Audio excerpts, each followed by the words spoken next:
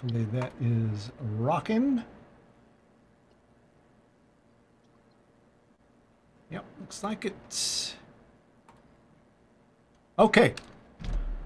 Let's kind of get going here. How's everybody doing? Everybody doing all right? You guys had a good couple of weeks, I take it? Check 1, 2. Everybody there? Yep. Okay. Great weekend. Yep. Awesome. Okay, well, we might as well just kick right into it here.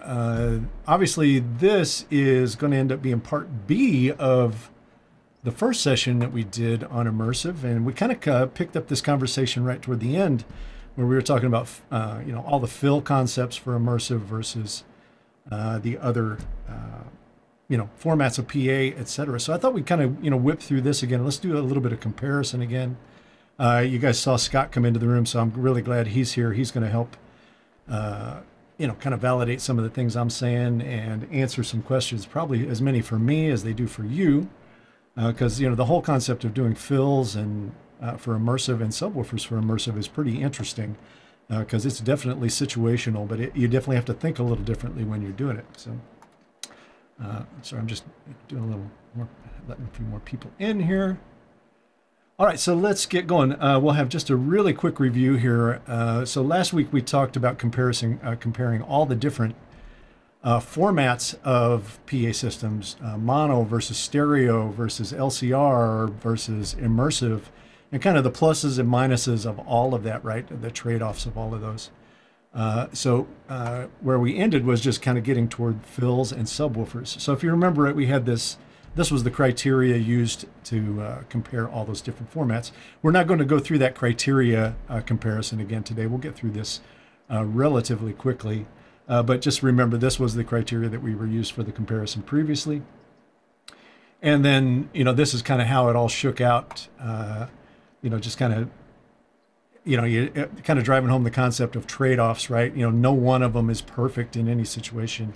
It's all a little bit situational, and you just got to pick the best balance of your trade-offs to pick which format you want to use. Obviously, there's all kinds of things that go into that even deeper than what we talked about, but those are certainly the ones we discussed last week.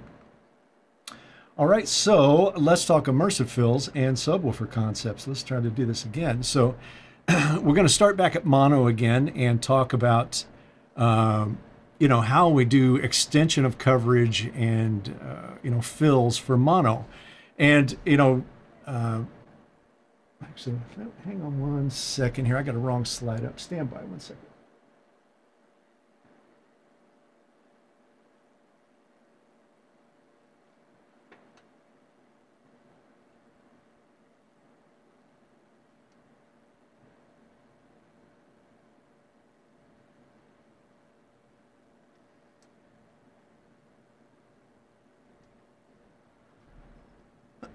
Sorry there, I was doing a little editing this morning and got a duplicate slide in there. All right, so what we were saying was for mono, and typically in a big mono system, doing extension of that coverage and extension of that signal is not too difficult, right? We're just literally in a big center fill. We're just extending that out for delays, and it's pretty easy. We have to have a lot of manipulation of time there.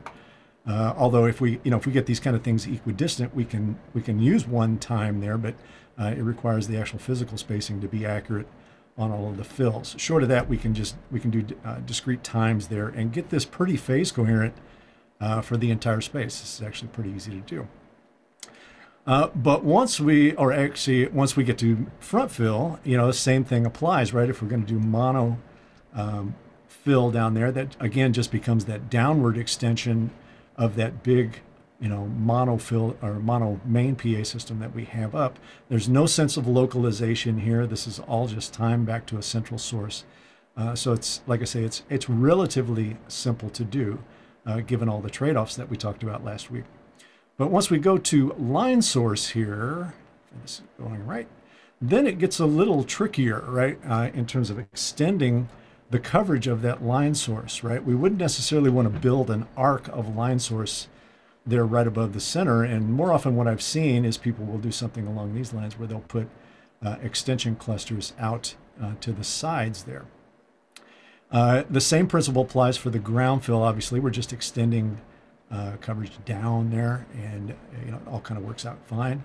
But once we start doing the delay fills, then again, we don't necessarily, need to do one for every array. We can certainly, but it would make me feel good about making music. It would make me want to die. And I definitely mute your mics if you haven't. There we go. I'll get you. And it's just an extension in terms of time. Again, it's just discrete times, same signal kind of going everywhere, and it's just amplitude and time adjustment to get that right. So again, not too difficult in that situation. It's not a lot of criteria or a lot of decisions need to be made there. All right, so as it says here, M1 and M2 and M ground all require discrete time manipulation, right? We need to have discrete times on them to get them back to that center source, and that's the main goal there. Now it gets a little trickier, as you'll see here, when we get to subwoofers, right?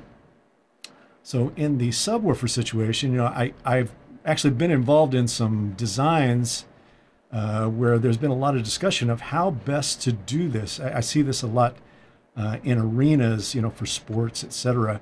Although maybe now's take the time to make sure and redefine our context here. Really, everything we talk about today, guys, and I don't mean today in terms of the decade that we're in. I mean in this hour. Everything we're going to discuss in this hour is really revolves around doing this for music presentation, right? For live music presentation. This is not sports arenas. This is not theater, any of those kind of things that are so much more situational than what we're going to be even talking about here today. So keep in mind, we're in a pretty narrow context here. We're looking at this strictly for live music production, okay?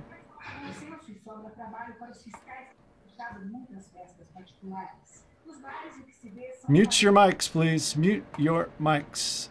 Thank you. All right, so in this situation here, you can see that we have subwoofers flown directly behind each array, which is totally a legitimate thing to do if you want to do it.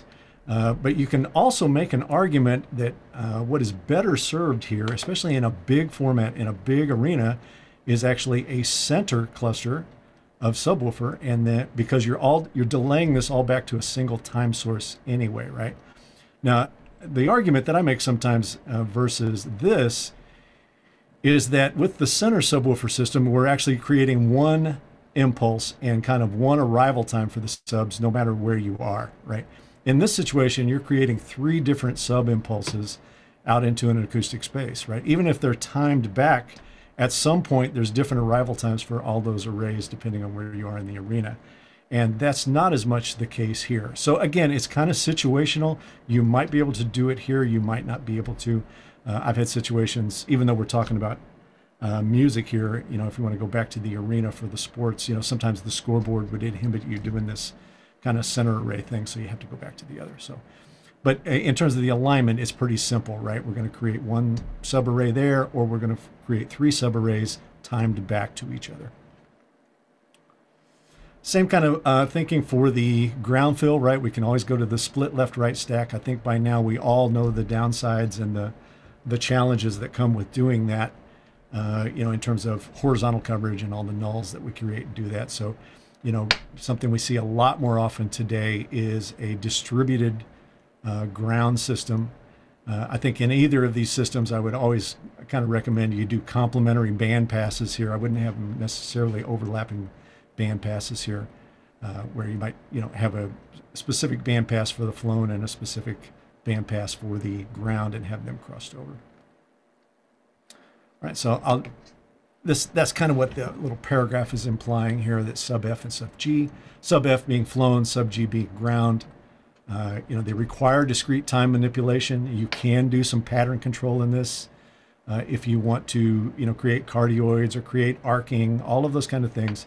Those are all just trade-offs against efficiency, whether we want to admit that sometimes or not. I see guys that don't seem to want to admit that sometimes, but once you start arcing, once you start doing cardioid, you can actually affect the efficiency pretty dramatically of your entire subsystem. So, figure out what you want to do there and make sure you're applying the right metrics to get it done. All right, let's see, what do we got next? Okay, let's talk about fill support for stereo, right? Our big left-right PA system. In this situation, you know, a lot of times, at least this is what I've done in the past, I'm just extending that left coverage and extending that right coverage.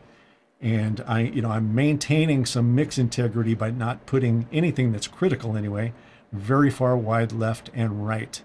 It's kind of, as I described to Scott, I think last week, it's more of a wide mono as much as anything, but you do have placement capabilities with it, right? You have the ability to have things in the center, out to the left, right, create some space really as wide as you want to do it. In terms of fill, more often than not, we'll see mono front fill for this situation. Very rarely do people put down, a left and right stereo fill here. And kind of the same thing for the delay. Most often delay is done as a mono fill out in this situation. Now, it's not to say you can't do it in stereo, but obviously it gets trickier in terms of drive and all kinds of things. But even in these situations, I would even recommend, discrete times for all of these mono sends. You want to be able to get that thing coherent in the critical listening zones of any one of those fills or delays, right? We won't go into the concept today of what you're delaying that front fill to. I've actually covered that in a previous lab. If you want to go back and dig it up, whether you're actually taking that front fill and delaying it to the PA system, or you're delaying it to the back line sources. I'll let you guys go back and re-examine that lab if you want to have that discussion, etc. Don't forget, you can chime in at any time with questions if you want to tunnel down on any of this at any point. We can stick around here, so we're not on any kind of time limiter here if you want to discuss. Oh, sorry. So this is that concept of actually using stereo out in the far field, right? So we can do stereo out in the far field for the delays. It's totally effective. It's just a matter of whether you want to do it, whether you want to fly the topology out there to do it. You can also do the same thing for ground fill. I've actually done this in the past. I think I did this on almost all of the Matchbox 20 tours I did, and I really, really liked this. You just had to get the positioning of it right. It had to each of the left and the right ground arrays had to sit in kind of a sweet spot in terms of alignment down there. And I basically, aligned this to the back line, and it was basically two PA systems, a ground PA system and a flown PA system. And I sacrificed the overlap zone out there to make the front field much more coherent for the close listeners here. But this was actually very effective. I did this for a long time. All right, so the flown arrays are in full stereo, as it says here. The ground arrays are in mono unless you want to do them in stereo. You do have to have discrete delays on them, whether you're going to delay it to the PA system or to the back line. Either way, same thing for those distant arrays. You have to have discrete time manipulation on those to get them in the proper alignment. All right, let's see what we got here. Okay, so let's do some reverse image stereo or some distributed stereo. I see a lot of guys talk about doing this. I'll just be frank with you. It's something I've never been a fan of. I've tried this on a couple of occasions and never really liked it, where you have both left and right on one side and both left, right on the other. The only time I ever did this and thought it was effective was doing it in the round. When I did some of the stuff in the 80s in the round, we did it checkerboarded, left, right, to the four corners of the stage. And that seemed to work pretty good. You created 4 zones of stereo, and then the corners of the arena, essentially got one side. But again, that was not really a true, there wasn't anything really, really big stereo going on there. And there was certainly no sense of localization because people were running in circles for the whole show. So, localization was not an issue there. But I have seen this work. And I think probably my biggest challenge with it, or my biggest issue with it, is that it essentially makes the acoustic field mono, right? When you're standing at the console, especially if those offstage fills are of any amplitude to compete with the long portion of the hall there, then your pan pot acoustically kind of becomes irrelevant. You can pan something left and it actually goes both directions in the room. It creates ambience on one side and direct sound on the other. So it's kind of a weird duck. I tried it, I think, for a short period of time, and then just finally just said, no, I'm going to go back to full stereo and I'll just manage it at the mix of what I'm going to do here. So in terms of flown fill, delay fill and front fill, if you're going to do distributed left-right like this, then I would definitely suggest, mono fills for that kind of thing. And really, again, whether you're doing it to the back line or to the PA system, that's an argument for another day. But you want to have discrete times on those fill systems. All right, so flown arrays are in acoustic mono, essentially. Ground arrays are in mono. Delay arrays are typically mono in this configuration. All right, let's see where we go from here. Yeah, let's talk about subwoofers in this situation. And we'll just leave it at traditional left-right here, right, where we're discrete left and right. So obviously everybody's seen us do this. We're going to do flown subarrays behind or near the main arrays. And obviously get some good phase through crossover with those two arrays and have it be really, really good. But we're also going to add subwoofers. And again, I know this is going to be a little bit repetitive because some of these are the same, but obviously you can go to a left-right stack here and keep this pretty coherent vertically. But you have all of the comb filtering capability or possibility in the horizontal domain. And, to make sure we're all saying the same language here, that horizontal comb filter is there for the flown arrays as well as the ground arrays. It's not just something magical about ground arrays that give us that horizontal comb filter. That happens in those flown ones as well. So, that's, again, that kind of drives back all the way to our original discussions last week of why this is so unique in large scale format PA systems where we have, the possibility of cancellations all the way down into the subband, even from the left-right PA, because of the spacing, right? Because of the distance that they are apart. They are susceptible to that comb filtering that's happening there. So, what we'll do sometimes is, a lot of times is actually do distributed subwoofers, create, and we can create arcing, we can create cardioid, whatever you want to do here. But the idea is to, clean up that horizontal response of at least that ground system so it's not so apparent when we're walking left to right or, hanging out left to right, right? We want to get that as clean as we can possibly do it. And then probably the best results I've ever gotten with this, if I'm going to do flown and ground, again, is to do complementary bandpass, right? Where the ground system may actually do, a lower section of the frequency response than the flown subs, like give them their own piece of the subband to do, and the alignment is easier. They don't conflict with each other out in the acoustic space, et cetera. You can get away with a lot more if you do that in those systems. All right, let's talk about some LCR. And last week we were talking about 100% divergent LCR, so we'll keep it there for this discussion as well right now. In this situation, obviously we've got separate signals for the left, center, and the right. Remember, the big advantage there is being able to create localization, try to offset some of that comb filtering between the left and right, because there is no center information being created by the audio out of the left and right. They're more discrete.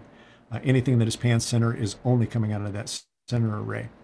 But in this situation, if we need to expand coverage around there, it gets a little trickier, right? Then it almost, demands that you move back to, 50% divergent, where if I have something pan center, it's going to all three arrays equal energy there. So in that situation, you're almost commanded to do that in order to get around the sides there. Although I'm going to talk about an alternative here that I've been kind of pondering for a while now, and immersive has made me think this way. So let's talk fills here though for a second. So in terms of delay fills, here we can create the image again, extend that imaging out into the far field. That's not a problem. We can do that very effectively here. And again, we can do this regardless of whether it's 50% divergent or 100% divergent. I don't think I would run separate divergences in far field versus near field like that. I think I would keep it the same. I would want those to be the same, but obviously you have to have discrete times on all of those drives out to those systems. Okay, so let's talk front fill now, I think. Yeah. So the times that I've been out with LCR, even when I was doing it 50% divergent, I would actually recreate the LCR image at the ground as well, because I was really trying to create localization there as well. So, the keyboard player that's on the house left would actually appear there in the PA system, whether it was flown system or ground system.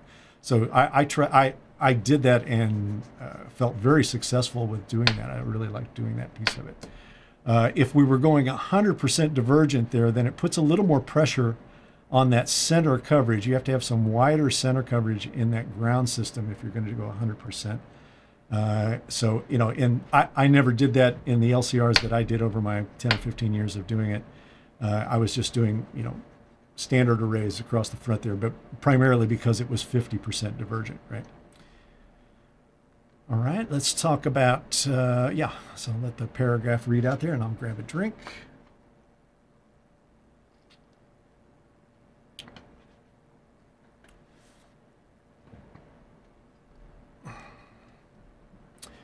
All right, so let's talk subwoofers in LCR. Really, same kind of concept, really identical concept to stereo for all intents and purposes. Although I might do this a little differently given a situation I'm going to bring up here in just a second. So same sort of thing where we want to get rid of the splits on the floor and do a little more distributed. We'll sacrifice maybe even a little bit of efficiency there to be able to do some distribution and some better horizontal coverage. That feels like a good trade-off to me, especially as powerful as subwoofer systems are today. To sacrifice a little efficiency there to get some better horizontal coverage seems like a good trade. So same sort of deal there. So this paragraph reads essentially the same as the one in stereo. How are we doing so far? Is this making sense to you guys? Is there any revelations for you so far?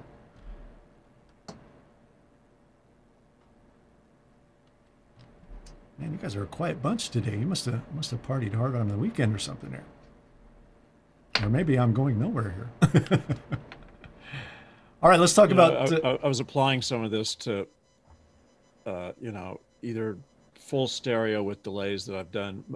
For me, it's mostly been corporate since I've been thinking about it. But we've had clients that wanted a full stereo down a whole ballroom. So we had full stereo, 5 delay rows deep. And... yeah, I've mixed on that, honestly, and that can work. Yeah, it's pretty cool. The thing about I was thinking is a lot of that has to do with, or in the round type examples, or partially in the round, is creating at least movement, if not, more than localization, just so you can get people kind of, altering their space a little bit. Yeah, I think in the far field, I'm not as worried about localization as I am just spatialization, so to speak. And I don't mean that in the strictest sense that we'd use it today, but just getting some things out of the center and getting them off to the sides a little bit can make it a little easier to mix it, live. You're not so tied down to that concept of stacking a lot of instruments and voices in kind of front to back there to get them to read, All right, let's see. Where are we at here? All right, yeah, we're going to talk about... oh, this is what I was going to talk about, yeah. So, kind of given what I've, I'll say learned, I guess, or discovered in the last little bit of time here over, dealing with immersive, certainly through talking to people like Scott and, I saw Hugo Laren in the room today talking to him about how spatialization works, and as well as other people. It really made me start thinking about how I've done LCR in the past. And I think, this, as I'll say here, you can kind of file this under hindsight. I think if I had it to do all over again, I might go back and do LCR differently than I had done it in the past. Because I think we could probably deal with some of the situations that I've dealt with, the challenges in the past. So it basically would look like this. If I was going to use Anna to do this, EAW Anna, I think I would try something like this and see how it works. Meaning, a more powerful center array that is equal in terms of height, etc., probably to the left-right array. But the wraparound arrays on the outside, I think I would make mono. And I think that would give me the proper amount of coverage, but also give me the right amount of discreteness LCR down the main throw of the room, right? This would be 100% divergent. So kick, snare, bass, vocals is all in that center array. So it's all dreamland right now. I have no idea whether it would work, but from the experiences that I've had with LCR in the past and just the experiences I've had so far with immersive, this feels like this actually would work really, really well. Whether it would or not, I don't know, but that's kind of dream time for me. I would like to go out and try that in some setting. So I think it might work pretty good. I think in this situation too, I would probably even do it as LCR, and well, I would probably just do it as pure LCR here and let the, some of those middle positions like the left center or the right center positions be a function of addition between the C and the L or the R. We would still have some, some phantom imaging there, so to speak, to create that positional aspect of it between the LC and the R. So you would be subject to a little bit of comb filtering there, but I still think, given we've cut the distance, the overall distance dramatically there between any two arrays that are going to have the same audio, I think it might actually work pretty good. All right, let's move on here. Where are we here? Okay, so now we're going to jump to immersive, and hopefully this will be the meat of the discussion here today. So as Scott was kind of talking about last week, when you have something spatialized here, obviously spatialization is only going to work truly for a piece of the hall, where you get that the really good localization, the really good acoustic phase because of elements only, or objects only exiting primarily one speaker system at a time. So the question becomes, well, okay, let's talk about all the rest of it now. How do you do fills? If we're going to do an arena, rock band in an arena, so to speak, how do we get around the corner, and what do we do with it? What signal does it actually get? Same thing applies for the front fill, right? If we're going to do front fill, well, what signals go down there? Are we going to create a spatialized environment down there as well that is as discrete as the flown? These are all questions that need to be answered. And then in terms of far field, what examples or what situations in the far field are going to exist where we actually want to spatialize, right? I mean, depending on the situation, will tell you kind of whether you can actually get away with spatialization or not there, right? So let's talk about it here. So, the shows that I've seen in this configuration are actually using a mono fill out to the left and right to expand coverage around here. And this is a folded down version of the spatialization. It can, and from what I understand, I'm not going to speak with absolute authority here because I don't have enough experience with it. Maybe Scott can chime in here on it. But you can have the choice of either folding this down into mono or what is commonly referred to, as far as I understand it, a spatialized mono. It's still a mono signal. All of the objects are exiting that speaker system, but there is delay and amplitude matrixing going on within that feed to give those elements the right placement that is relevant to what's happening out in front of the system, right? So as opposed to a flattened mono, which would just be all of those signals added together and shot right out of that mono system. So a little more care is taken in terms of time and their amplitude in relation to the immersive when it's coming out, this spatialized mono, which sounds very appetizing to me. That feels like the right thing to do there. So maybe I'll just bring Scott in here, and maybe he can help talk through this. We'll go through the next few little bumps and slides, and then I'm going to turn it over to Scott for a little bit. Hello. Can you hear me now? Howdy. Good to have you. Yeah, thanks. Yeah, you're kind of spot on with that. Like, there's two primary challenges. Of course, we've got this beautiful frontal system covering, let's say in an arena situation, maybe 60 or 70% of our audience, but there's still a good third of it that's off to the sides. Yeah. And objective one always has to be coverage, right? That's the first thing we have to do. And that's definitely a challenge to begin with here. Hold on one second. Scott's got competitors in the background there. That's right. I got him on a day off here. Sorry about that. That was a 7-year-old desperately needing a juice box. Let them chime in, man. Yeah, exactly. We need to know what they need to think as well. So that's, challenge one is just coverage, right? So let's just say mono objectively fills that fine. right? And then the second thing we can do is exactly what you're elaborating to, which is how do we ensure it is seamless to the system in front. So that's where we can apply different time signatures to the different feeds that feed it. And that can work, and it does work in certain situations, and it's probably more relevant in some than others. Where there's very little overlap between what will be your fill zone and your main zone, it's probably actually not that relevant, right?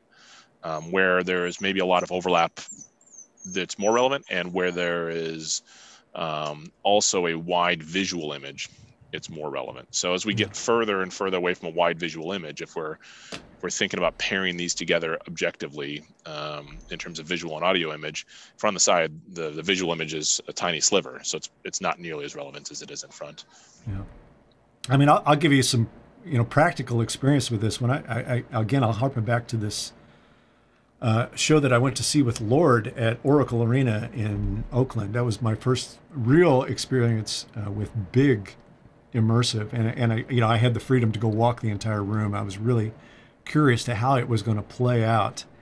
And I went over to the sides where one of these offstage fills were, and I'll be honest, I didn't realize there was an offstage fill. They had it very well hidden. I was looking, it was dark, I couldn't see it. But I remember standing off to the sides there, and I just could not get past the idea that her vocal, like her image, like if you would have asked me, where is that vocal coming from? I would have absolutely pointed to the center array of speakers, the center main array of speakers. I would have said, that's where it's coming from right now. Even though it wasn't, it was that spatialized, or maybe it was even folded down. That was a perfectly flat mono. Yeah, but that's an example where it's as you pointed out, it's easy or relatively easy to extend the coverage of a mono system, right? Because we're not dealing with a lot of complexity.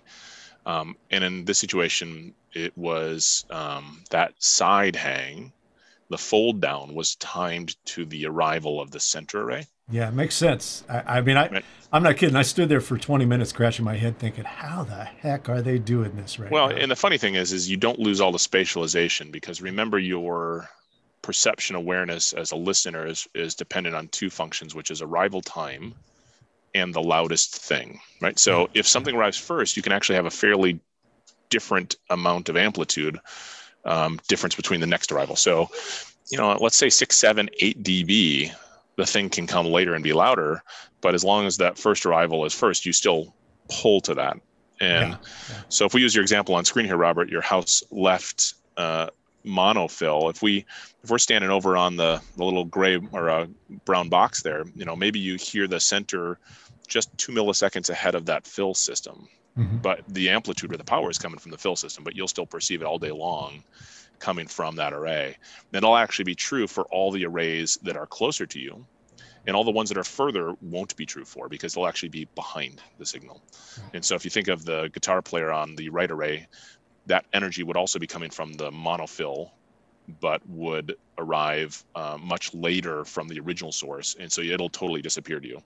And so the part of the mix that is far away will collapse. That's okay as well, because your visual image is small, and you won't really perceive that as a problem.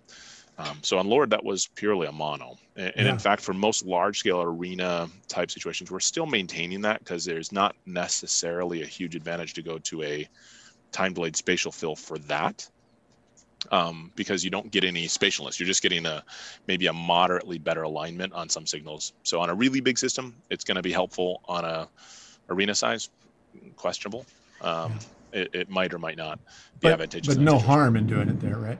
No necessary harm. No, not at all. The only issue you ever get into is, has anyone here ever run a delay really fast back and forth on something? Yes. Okay, so if you have an object that goes from left to right, has maybe got an LFO running on it, so it's giving you that nice effect, the LFO in the front will sound fine because there's no delay applied to that motion across those 5 arrays. But in the spatial fill, we actually have to ramp up and down the delay that's being rendered there, and so you'll actually hear that you can hear that tearing if it goes fast enough. Right. So that's the challenge, right? Because it's the worst case scenario of applying delay smoothing, because you're at a 90 degree to the motion. So we have to apply 20 meters of delay addition and then 20 meters of delay subtraction every, 2 2 seconds if that LFO is moving around, with a, quarter of the tempo or something like that. So that could be a problem, right? That could be a challenge that it appears in a spatialized system with delay smoothing. And there's 3 ways to tackle that have been done by the world as a whole, the spatial world as a whole. One is to smooth the motion, so don't let it move as fast, or to limit the amount of delay that can be applied in that action, right? So, and you'll see sometimes where things just can't move real fast in certain environments because of delay trying to smooth.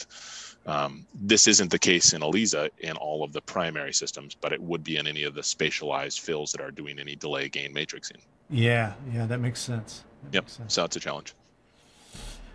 All right. Well, let's jump to front fill here, right? So, same sort of challenge here, I think, which is, do we do a flattened mono down here, or do we do a spatialized mono, or do we just do a duplicate of the LLCC RCR down here? So I gotta believe to some degree it's situational, but I'm interested to know what you guys have been landing on, Scott, for guys that are doing this. I mean, this is where I think spatialized makes the most sense, right? Because you're down and you have a wide perspective. In fact, you have the widest image of anyone in the venue. Correct. If you think of it down there, if you're sitting row 3, I mean, you're holding your hands out 120 degree wide is the stage width or more. And so if you can give someone spatialization down there, that's actually really advantageous. The second thing is when you try to create spatialization with gain and delay, you need to have at least 3 arrival sources for it to be really effective, to create the localization information. So if you want to create that, I go, hey, I want to feel like it's coming from the left. I need to hear 3 different speakers produce the same thing at different gains and delays. I'm going to then perceive it left versus right. And so basic rule of thumb here is if you want to spatialize fill, you need to have the minimum speaker separation, the maximum speaker separation be equivalent to the minimum listener distance. So front rows at 2 meters from the stage, 6 feet, speakers can be no more than 6 feet wide. Right, so that's your rules. That's easy-ish to do in front fills. It just costs more in terms of DSP amplifier speaker. The good news is, if I were to equate, Robert, if your last tour we took the front fill speaker and applied that to the audio percentage of budget a show, it's probably not a huge number. So if that number gets a little bigger, it's probably not noticeable by most, if not all. Well, that kind of brings up another point here that that's probably worth digging in on. I mean, given that, if we're doing, how do I even want to verbalize this? If we're collapsing down essentially those 5 cents to those 5 main arrays into that monofill or even those front fill, I mean, do they need to be bigger? They need to be bigger, right? I mean, they need to have more power handling capability, I would think. That's the funniest thing in all of this, and it's the thing that no one conceptualizes until they do their first show, and they don't do this right, which is all of the fill systems that are not spatialized, even if they're like a spatial fill, like a spatial monofill is ultimately still producing all the signals in it. All of those speakers actually have to have the power equivalent of the sum of all of the primary parts. Right. So if anyone here likes their Excel sheets, it's 10 log of number of arrays. So 10 log of 5, if I recall, is something like 7.5 dB. And the challenge there is that now my front fill has to have 7.5 dB more power as compared to the signal at any given array. So if you use your center array as the reference and you say, oh, I want my lead vocal to be X loud, you need to have at least 7.5 dB more headroom on top of that, so that when you put the bass player in LC and the keyboard player in RC and the whatever in L and right, and when all of those are getting pushed towards their limit, there's still headroom in the fill. And so what you'll end up with a lot of the times is a very robust looking front fill and a very, very robust outfill, right? So that's definitely a challenge right there. Mm-hmm. So yeah, that's definitely something you really need to consider. The other interesting thing is to think about the energy utilization based on music of a spatialized system. So this is something we've done extensive research on, and we've actually taken a power analysis of the amplifier output capabilities of each source in the system throughout the duration of the show. And you can think of the output as a bell curve based on distance from stage, right? Or not even a bell curve, a curve, pardon me. So all the arrays in the center are used a lot, and as you go further and further away, the actual power need is less. So that's good. That tells us obviously how much headroom we need on our fill comparatively to the size of the system, and starts to really hone that in. But definitely, that's definitely something to think about. I saw a couple questions come in, Robert. I don't know. It looks like you're answering one of them there. So yeah, spatialized mono or mono, flattened mono can come from the console. On L Acoustics land, ELISA land, we can also derive it from the processor if desired. One of the advantages to that deriving from the processor is it applies the gain attenuation that's functional based on depth. So if you use the 3D part of the mix and you go backwards, it'll track that, but doesn't inherently have to be.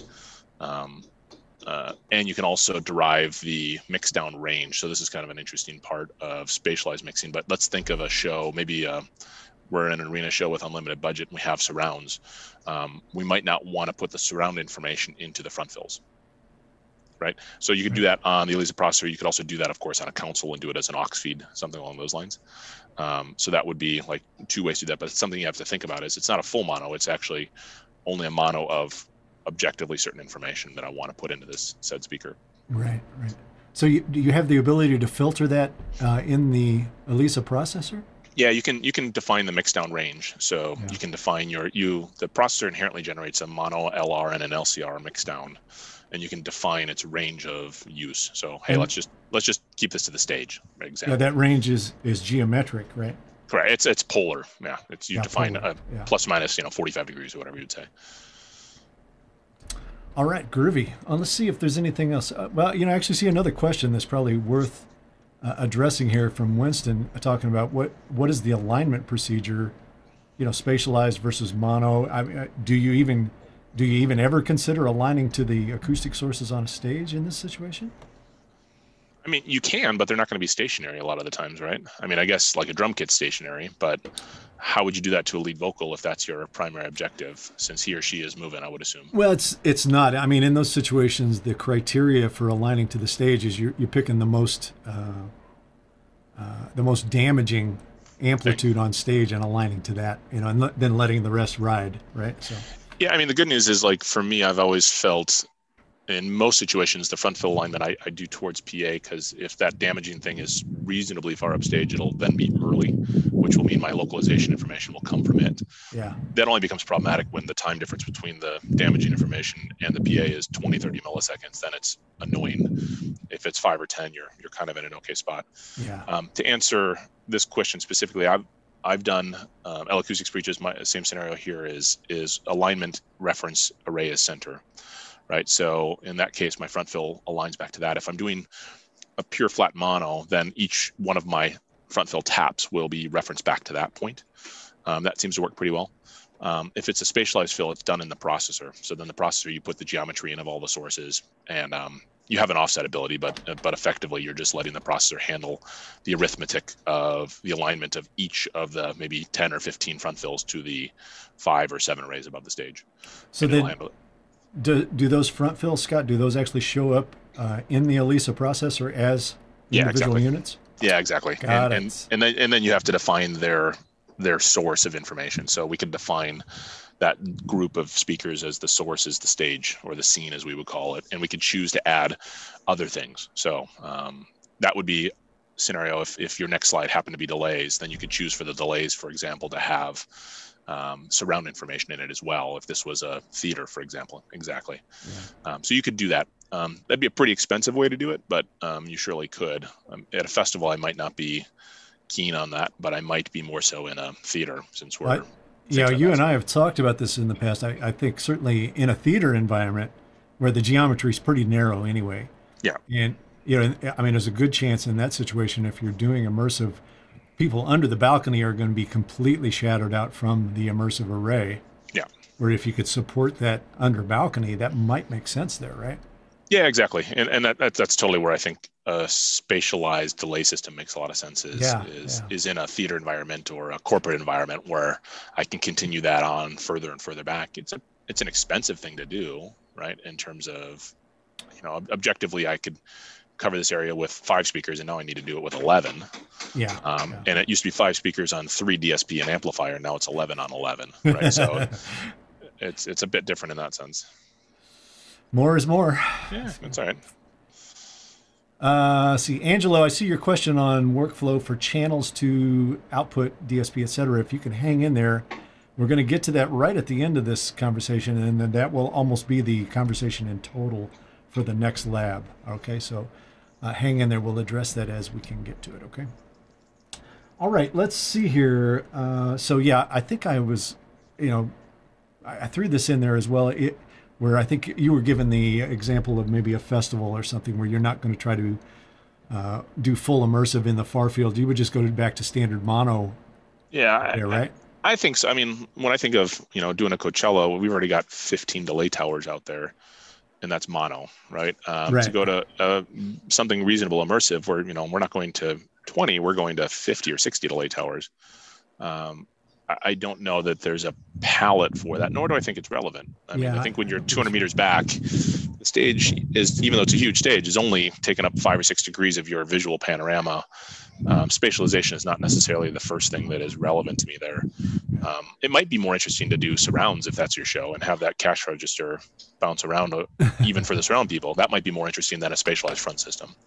Yeah. But I think that's production dependent. But I don't see that as the most obvious production win in that scenario. Sure would be fun to play with. I'm looking forward to it. I'll be the first one to help design that with you guys if anyone wants to do 50 delay towers. The most I've done is 37, sorry. So I'm looking forward to that. Nice. All right, let's see. Well, let's talk about subwoofers. We'll get right to this here. Let's see here. Have I done this right? Yes. So I haven't used any automation here. I've just thrown the subwoofers into the system here. So I think at least the systems I've seen so far, you guys are using combinations of ground and flown subsystems, right? Does any of the deployment of that kind of jive with what I've kind of portrayed earlier in this presentation in terms of band passes, signals, etc.? I mean, you guys doing similar things here? A little bit of, absolutely. I think there's some validity to all of that. One of the interesting challenges you have, so first off, I mean, everyone in the room hopefully agrees that mono subs are the best. And in fact, if we could get it as close to a point source as possible, that's the best. There's a, you brought it up earlier. I think that's a great point. There's a bit of an unwritten, not unwritten, there's a bit of a misunderstood disadvantage of certain sub designs, right? A sub arc is beautiful in terms of its coverage, and it's pretty inefficient in terms of its abilities.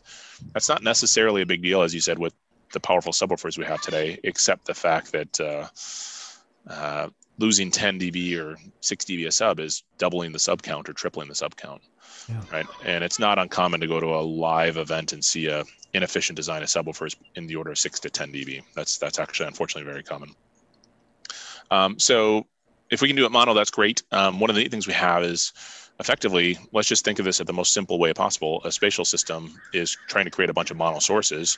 So if we can keep the alignment of those mono sources all really well, life is grand. So option one might be to have a subsource with each of those arrays. The only challenge there is each of them subsources have to be capable of producing the energy of your single loudest instrument, say your kick drum or your bass guitar. And that means a lot of sub.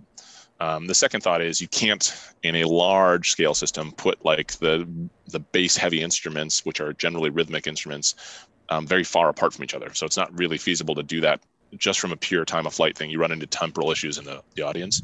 So they almost unequivocally end up being centered around maybe the center 10 to 15 meters of the stage, or the center 3 arrays-ish. So that becomes easier then to place your subs and time it just in the middle. So that's what we've effectively done. The one downside is now if you fly the subs up with the arrays, this is great for time alignment. Everything is well aligned. Everything is impacting. You have good time signature everywhere. You have good summation everywhere. That's all wonderful. You actually have really good coverage as well.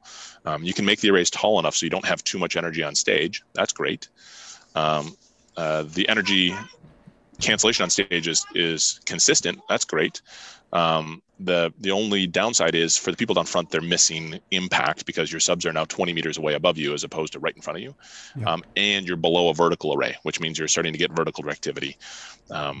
And the last thing, and this one thing people forget, is the reflected image or the source image from that flown array. When you're standing up on a concrete floor and you're a 6'4" tall guy, the wavelength of the impact, it completely cancels for you when you're right down front because of the bounce off the ground. So you actually get a bit of a reflection from that, and that causes a bit of a notch or a down blow. So I do front fill subs as well, but they're really front fill subs. They're to fill in the first 15 rows or so. And then that's just a sub arc, if you will. So I'm willing to trade that efficiency for that. And I do a different band pass as well, because the PA has that same issue when you're below a large vertical line on a concrete floor of a notch. So I allow the front subs to go up to 100 or 110 hertz, whereas the flown subs, I don't do that. They're only doing maybe up to 50 or 60 related to the infra bass. Right. The LF come out of the PA. So I do that same thing. That doesn't really help a timing issue at all. You still have an interaction between them. So you'll have one interaction node that will kind of wrap out as an arc, maybe 10, 15 rows out. Then you'll play with that balance of turning up and down the front fill sub and playing plus or minus 3 or 4 millisecond to see if you can mitigate that. But ultimately you're just pushing it forward 2 rows or behind 2 rows, where those two will fight each other a little bit. But that seems to work really well. Yeah, it's fun. Subwoofers is always really fun, and I mean the math just works so good down there, and it's easy math. If you make mistakes, it's so obvious, so it's fun. Well, and it's obvious and it's forgiving, right? Like I think people tend to forget that you can change a sub timing by 4 or 5 milliseconds. It has a negligible impact on most things. And so sometimes it's like, hey, let's undertime it here by 3, 4, 5 milliseconds, and that's a huge benefit somewhere else. Right. Because at plus or minus 90, 5 milliseconds is not a big deal, but at plus 90 to 180, 5 milliseconds is a huge deal, right? In terms of phase response. So there's a lot of play there to get away with. But you'll see most spatial systems are doing either if they can fly at a flown center sub, and then the B plan is usually a big sub arc. You're just having to trade efficiency and then alignment, right? You have a vertical issue and you have an efficiency issue. Yes, indeed. Yes, indeed.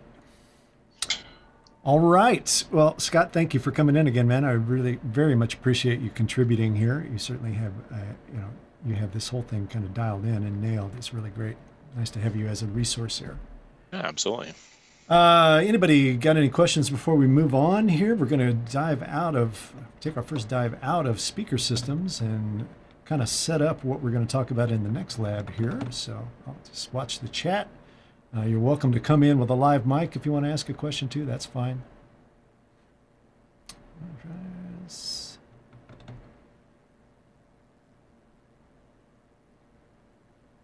All right. Okay, so I think we're going to move on here. So let's talk about the next. We'll set up for the next thing. Our next session in a couple of weeks is going to be on object-based mixing. But before we go to that, I want to just kind of lay the groundwork here a little bit in terms of kind of the players that are out there, how they're doing this, how people are actually achieving this kind of spatialization technically and with the gear they're using. So let's just kind of get into this. Oh, I'm sorry. We need to do this as well. I'm sorry. I forgot my wrap up here. I think I got it out of time here. So consideration. So all fill situations, front fill, side fill, offstage fill, really all of it is situational, right? You're going to pick and match it to your situations. Things that can impact this are rigging, sight lines, physical space limitations, and actually what you want to have showing up in this mix. Do we need it to be spatialized or flattened? How does it address competing on-stage sources? All of that needs to be taken into consideration. We don't just want to throw up a speaker and say, there it is, go at it, boys. We want to have some technique and some agenda when we do this, right? And I would say that's not just for spatialization. That's for any situation with PA. In terms of localization and imaging support, do I need to support the main system format? We talked about that right toward the end there. Is flattened mono acceptable? Certainly there are situations when it is. And is spatialized mono preferable? And of course there are times where that is as well. So hopefully we've given you some things to think about and some things to dig in on if you want to find out some more information on this, or if you're considering this for your designs. I know I'm starting to see this, immersive systems crop up in a lot more churches now, which I think is a really applicable place for it. I think it's a fantastic solution for these big fan-shaped churches where they're doing this. And we'll talk about the other reason I think it's a good example or a good fit for those kind of places, and that is the implementation of it and how you mix to it. I think it actually makes mixing to it a little easier in that situation. All right, so let's carry on. So these are the players that are currently doing this. Now, this is obviously not everybody. Okay, I'm sure there are other companies out there and doing this, but these are the kind of the main players, right? So we see D&B Audio Technica, Elisa from L-Acoustics, Spat Revolution from Flux, Timax Sound Hub. The guys in Timax have been doing this kind of work for a long time now in theater. Meyer Sound is now using SpaceMap Go in conjunction with Galaxies to be able to do this. Dolby Atmos, of course, a lot of the mixing concepts, a lot of the object-based mixing concepts have emanated from the Dolby workflows, and they're coming up with and they may even have it now, their own hardware renderer to be able to do this. Astrospatial is another one that is out there that is very popular. A lot of companies have adopted this to be able to build and design spatialized systems using their own PA components. And then, of course, Clang is out there, and it's being kind of deployed. I think it's inside the Digico consoles now. They've partnered up with them to create a spatialized mixing environment in ears, right, for monitor mixing, which is also another place where spatialization could be really, really cool. It's a nice workflow there. Okay, so given that we've got all of these players, there's also a number of different ways that they're going to implement it. And I've just kind of taken my stab at kind of parsing these things out and talking about the way that people do way these companies are doing it. And I've kind of broken it into three piles. There's a turnkey system pile, which is the DSP, the speaker system, the amplification system. All of that can be packaged from one manufacturer, really optimized to that manufacturer. And then the second swim lane is DSP hardware, right? So DSP hardware means there's just a DSP spatialization dedicated piece of hardware that you can use with your own speaker system. You can pick the speaker systems you're going to use with it, et cetera, and design your system accordingly. That kind of falls under the confines of these three manufacturers out of there. And then, of course, there's DSP software, where you're going to take a computer, and through software, it is going to be the spatializer. You're going to have to hook up I/O devices to it, get input and output through it. But the computational skill or abilities of the computer is going to be put to use to do the spatialization. Now, I mean, let's talk apples to apples here. All of these devices under the hood are computers, but some of them are purpose-built, some of them are not, right? All of the turnkey systems are going to have purpose-built DSP hardware to be able to do this. Same thing in DSP hardware. Those are going to be purpose-built devices to handle the spatialization. In DSP software, that is going to be purpose-built software running on a multi-dimensional computer that can do all kinds of other things as well. But we're just harnessing the power of the computer to do the spatialization. And there are pluses and minuses to all of these. Okay, so from my mind, that's kind of the three swim lanes of deployment and how they look. Let's talk about control now. How do we take control of these devices? And because certainly as the mixer or a system engineer, we got to be able to take control of these devices. Maybe it's real-time control while we're mixing. Maybe it's offline control when we're pre-building. All of these things have to be taken into consideration if we're going to operate here. So the first one is application browser, right? And the vast majority of them will use application browser, right? We'll see a lot of companies that are using, just like a browser window to get into their DSP and take control of that.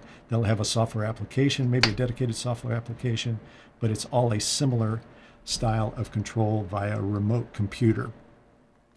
We also have OSC, which is Open Sound Control. This gives consoles or outboard equipment the ability, maybe if it's even an outboard computer, to take control of elements within the DSP processor, right inside the spatializer. In those situations, maybe a console or another computer that's running audio or whatever can dictate movement of objects within the spatializer or placement of objects in the spatializer. That's all open sound control. Very common language to be able to do these sorts of things.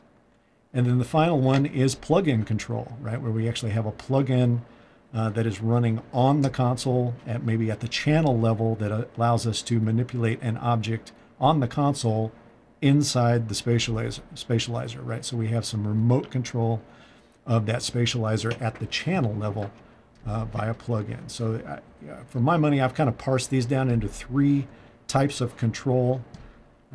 So you can kind of see the manufacturers that support either of those. I think all of these will expand at some point. I think, as we go farther along in this, we'll have a lot more consoles and a lot more processors that offer OSC. I think we'll certainly expand the plug-in count as well. Most of these manufacturers are in the process of making plug-ins to be able to put on consoles to be able to take spatialization control from the surface itself. All right, let's talk about our last one, which is 3 road lanes of audio transport. So how do we get audio from the console to these devices? And there's not a ton of choices these days, but they're all very capable choices, right? So in terms of audio networking, the primary sets are Dante and Milan, right? In terms of pure audio networking, those are probably the 2 most common methods I see getting audio to the actual spatializer. We also have multi-channel point-to-point digital, and that's primarily MADI. Right? We can see that MADI from a console to a spatializer either via BNC or via fiber. Either one of those can handle it.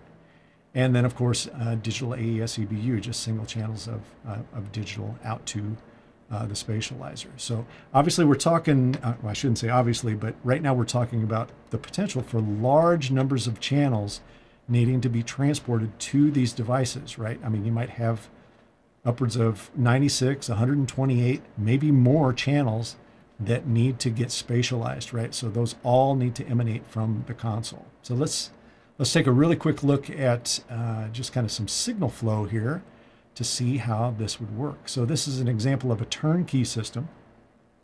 In a turnkey system, we have both a DSP spatializer and a speaker system and amplifier package, all maybe from the same manufacturer, that are all optimized to work together. So the challenge at that point is, how do we get control of it? Well, we might have a remote computer that is in control of it via browser interface. We might have a plugin that is in control of it. We might have OSC on the console that is in control of that spatializer and dealing with all the objects in terms of their placement and volume, right? In terms of how do we get audio to the spatializer, well, we have multi-channel MADI, Dante, and AVB, right? We can get AVB Milan. We can get any of those out of the console and do these really high channel counts up to the spatializer, right? So that's the example of a turnkey system, probably the most streamlined of all of them that we're going to talk about here. The next one is a third-party spatializer. This would be Astral Spatial would be the great example here, where you can go out to any speaker system that you choose. You have a similar aspect of control here, where you can use browser remote control.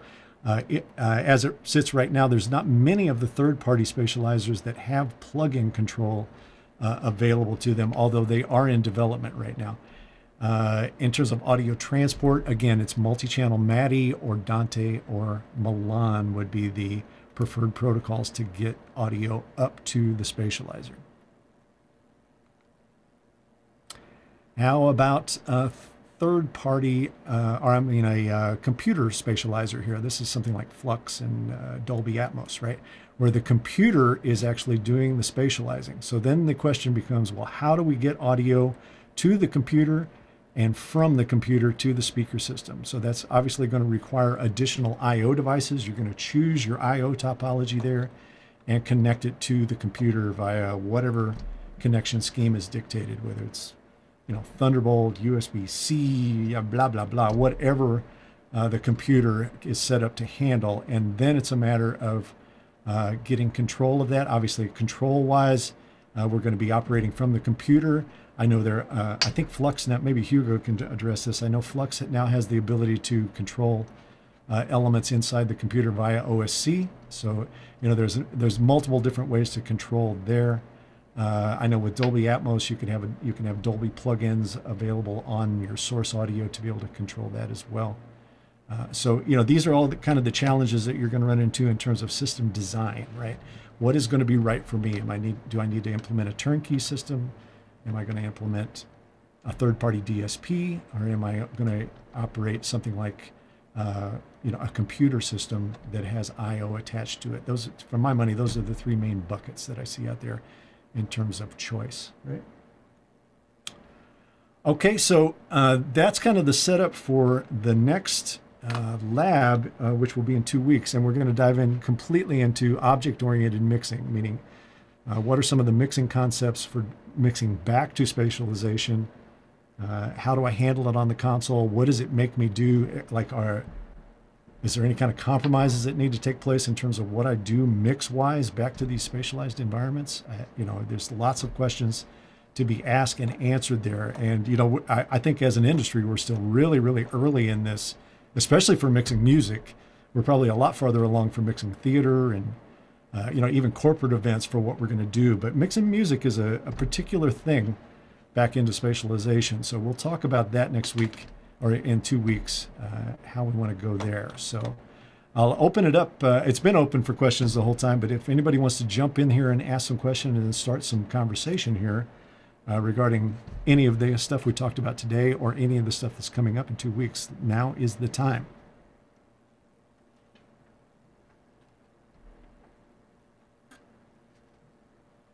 Hugo, are you still in the room?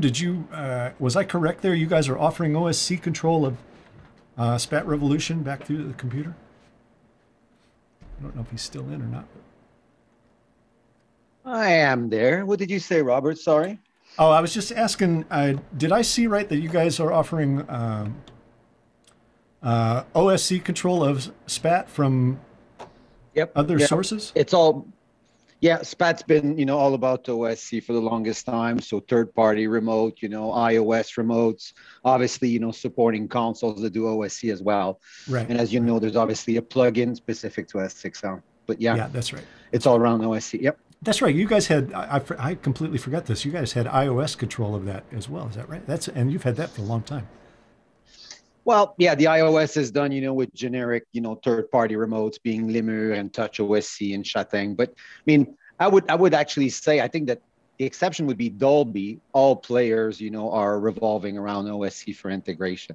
Yeah. It's been kind of the de facto, and we can even add to the conversation that, integration with Elisa now is being done with something called ADM OSC, which I don't necessarily want to open the conversation, but it's kind of a common grammar to get, an object editor to talk to a third-party renderer. So it's exploding, that concept of, external renderer connecting to, products together is an interesting subject right now. Yeah, I think we've literally only touched the surface of it so far. Where we're going to be in this in 4 or 5 years is going to be kind of mind-blowing, I got a feeling. So better to be prepared. Yeah, let's all start wrapping our heads around it now. Anybody else got some comments, observations, anything you want to push discussion-wise? Yeah, Robert, is Avid going to, I guess, maybe consider redesigning perhaps its output bus topology to better facilitate immersive type mix flows? Well, I'll lay a little bit of the groundwork for a couple of weeks from now. I actually think we have great options for that all existing today. I think the one place where S6L kind of falls down a little bit is in OSC. I mean, we kind of rely on plugin control for control of the spatializer right now. I'm all but certain that once development ramps back up at some point, we will certainly look at moving to OSC in conjunction with plugin. But in terms of just being able to do the object-based, the bus-based mixing, et cetera, that you might want to do in object, I actually think we have some great options for that, and I'm going to cover those in a couple weeks here. So I would just respectfully ask you just to hang in there for that next lab, and we'll talk about all the options of, do you want to be a discrete object, you want to be 96 discrete objects up, or do you want to do a combination of bus mixing plus objects? We'll kind of lay the groundwork for that, where it's very much like film mixing, honestly, where a lot of film mixers will start with a 5.1 or a 7.1 or a 9.1 bed and then support it with objects. You know, it's much easier to manage in terms of handling all these sources. And I think a similar mindset works for music as well, especially for live performance, where you can you know, set up a primary bus and then support it with objects. You know, there's some give and take of it. I think over time, it's probably going to drive some, what I think are going to be fantastic workflows in terms of, you know, linking compression and linking equalization across discrete outputs, things like that. You know, that's all development that's going to take place over the next set of years once the demand for this really starts to happen.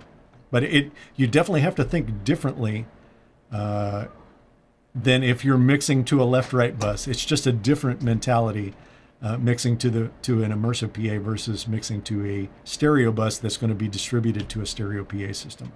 I mean, you think different dynamically, you think differently in terms of placement, you know, all kinds of things. It just makes you think a little bit differently, especially as you start to react to what you hear. You know, you will think differently than you did. I mean, think about, I'll plant the seed here a little bit. Once you're mixing in immersive, what does stereo mean? What do stereo sources mean? What do stereo keyboards mean in immersive, right? What does actually mean in terms of placement in an immersive field?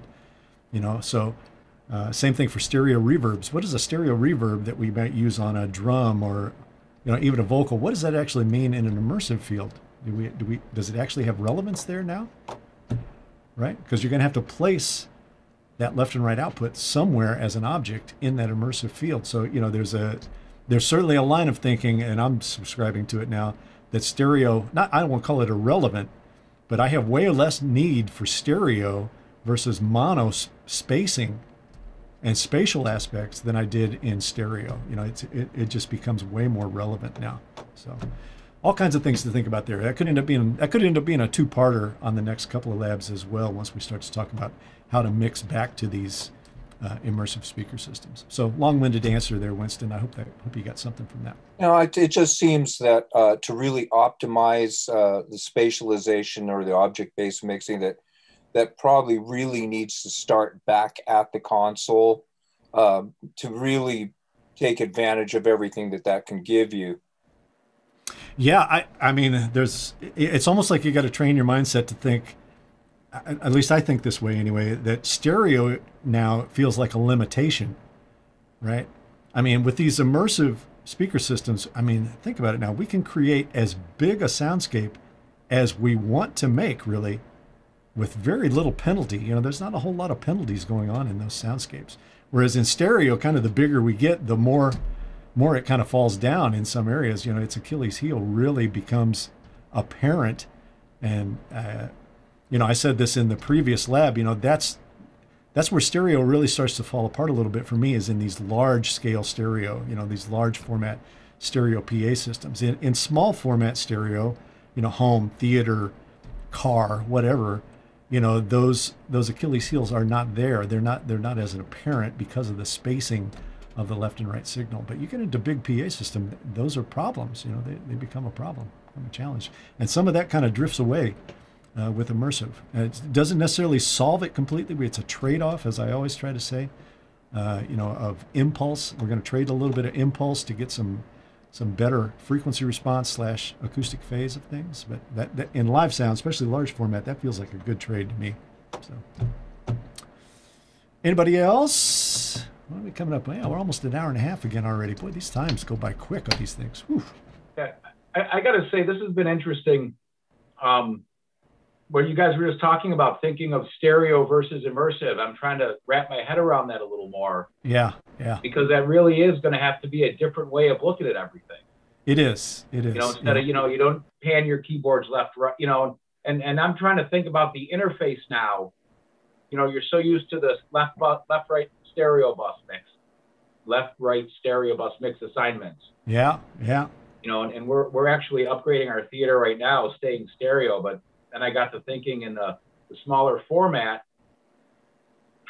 you know, we're doing, with our upgrade, you know, everything is going to have an own amp channel now. So I'm just trying, I know we're not going immersive, we're not getting the immersive processing and stuff like that, but I kind of think conceptually, is there some sort of middle ground that I can do with what I have now without going that far? Right. Well, you know, that was honestly, that was kind of what drove my thinking back. If you think back to some of the slides where I had matter of fact, maybe I'll go back to it here real quickly.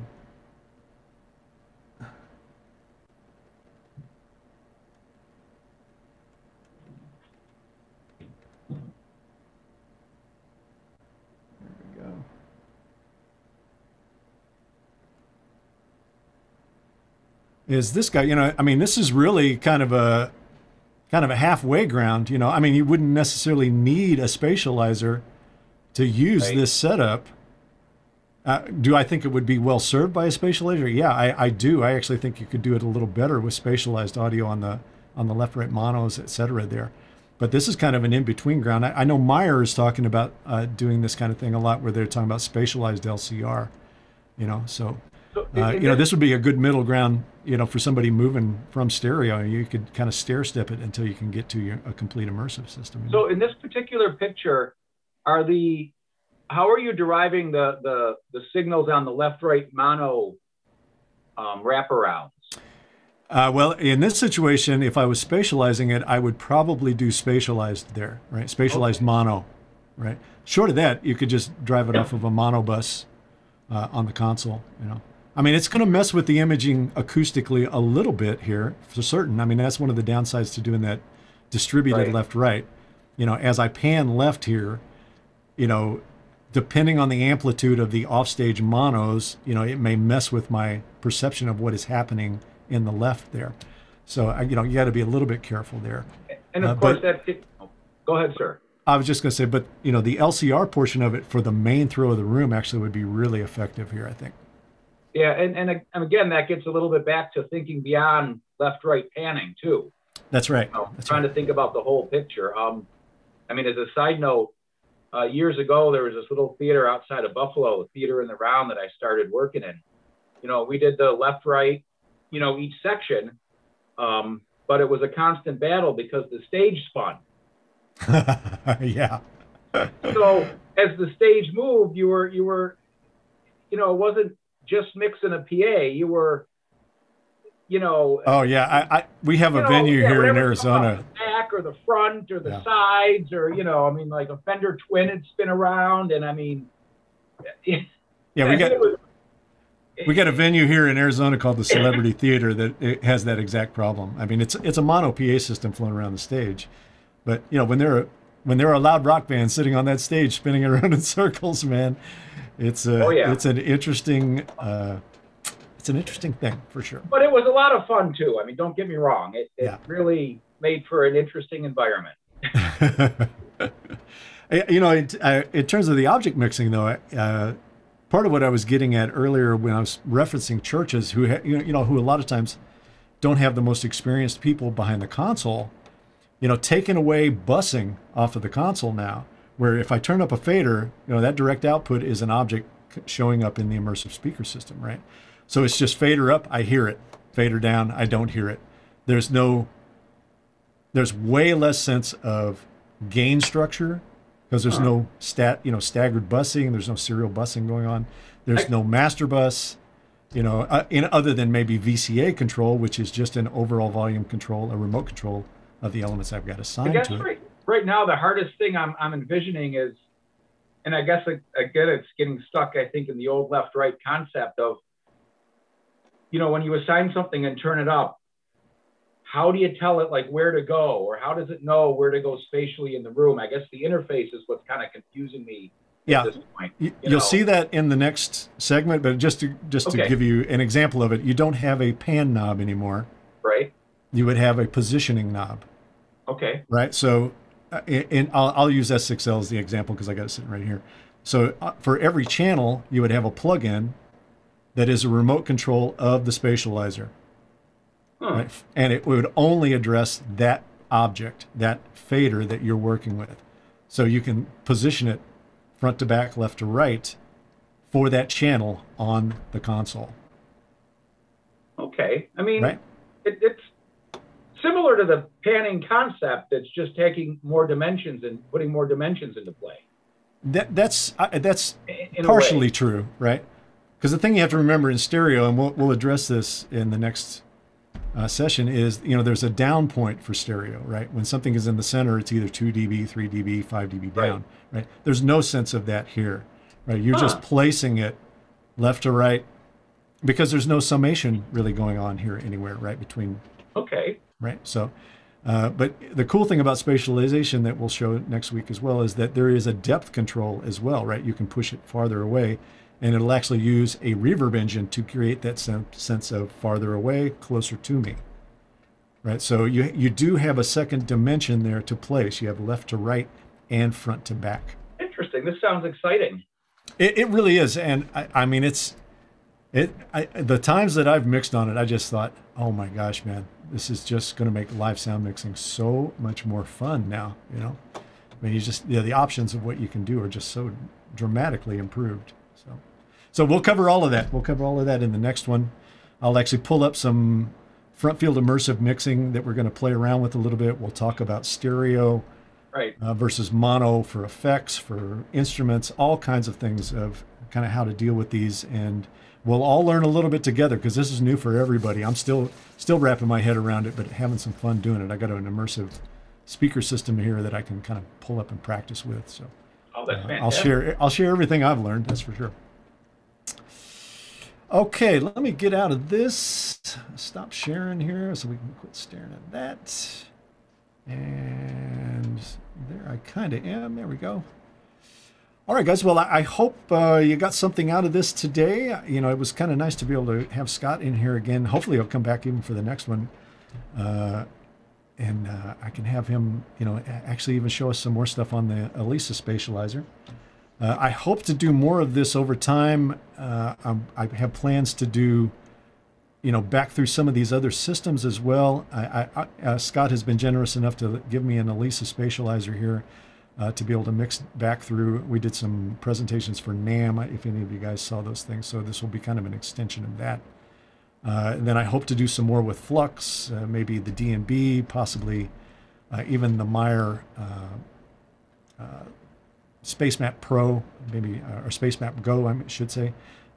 Try to get back through that and kind of look at all these different spatializers and see how they're handling it. So we'll dig into that in the lab as time allows, okay? All right, anybody got anything else you want to add before we close out here?